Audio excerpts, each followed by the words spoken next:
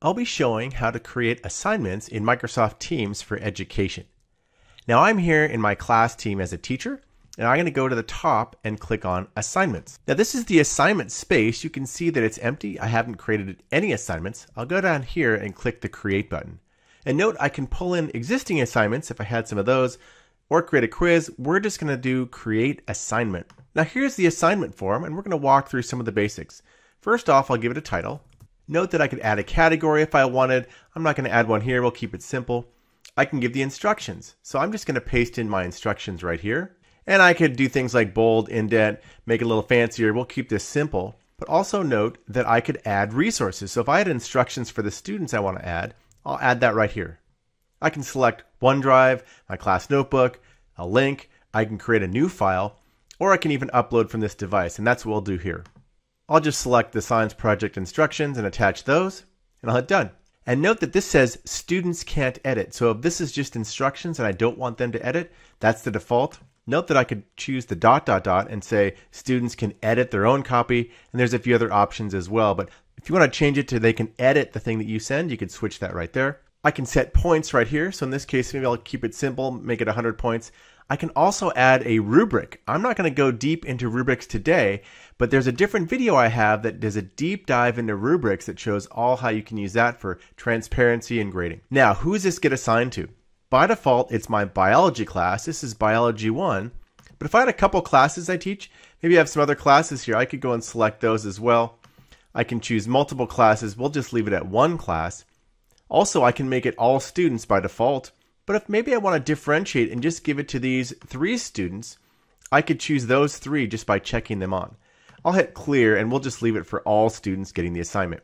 Next up is due date. So I'm going to drop this down and maybe I'll set it for Friday, August 21st. And I've got many different times to choose from, a whole lot of options here. We'll leave it at the default of 11:59. But this edit button is really important and gives you some more options for your assignment. So let's click this. Now, first off, schedule to assign in the future. This is a great one. So let's say that I want this assignment to go out to the students on Monday. I'm creating it on Sunday. I'm getting ready for the new week. And I want it to go out on Monday at 8 a.m., let's say. And I can set that right here. So it's scheduled to go out Monday. The due date is still on Friday. Now, this is also a nice one, close date. By default, students can turn in an assignment after the due date. We don't block that. But if I hit close date, I want to close this on Friday, August 21st at 11:59. That means no late turn-ins allowed, and it gives you a little example here. Now I'm just going to uncheck this scheduling in the future, and I'll just hit done because I'm going to create my assignment right now, but be aware of that feature. Last up, a new capability we've recently added is the ability to post the assignment notification in somewhere other than the general channel.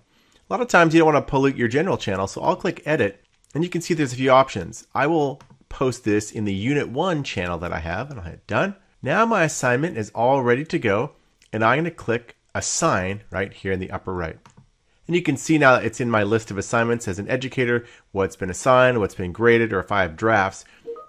Now you can see that assignment just posted. I get a little notification, and you can see it is in the Unit 1 channel. So I'm going to go in here just to show what it looks like. You can see the science project assignment is right here, and I'll click View Assignment. And as the educator, you can see all the students that have got the assignment. No one's turned it in because it just went out. In a future video, I'll be showing exactly how the educator can grade the assignment, give feedback, check who's turned in, who's haven't. But right now, we're all ready to go. We've created our very first assignment. If you found this video useful and you want to make sure you get all of my latest quick tip updates, subscribe to my YouTube channel and ring the bell to get the notification.